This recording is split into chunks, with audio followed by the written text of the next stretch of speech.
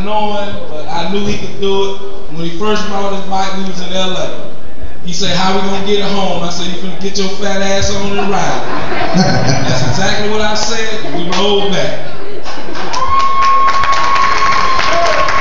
First off, I want to apologize to my regulator family for being late, but got a job.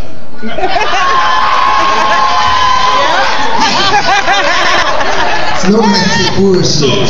So what that means is, hopefully next year, because this year it's 8 months, I got 26,000 miles in 8 months. Last year I got 48,000. With a job, I'm still telling you I'm going 30 or better. Anybody want to challenge me? 30 or better. Let's get it. That's in 12 months. Like I said, this year I did 26 in 8 months.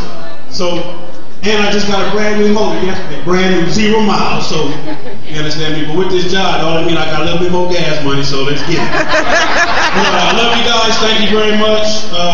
Again, it's about riding for me. That's one thing Snowman can't say. He did teach me how to ride. I never had rode a bike before.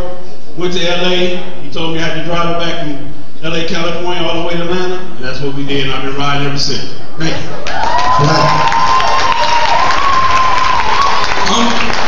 I'm going to go further than that. You will not have more miles than me next year. Nobody on the set.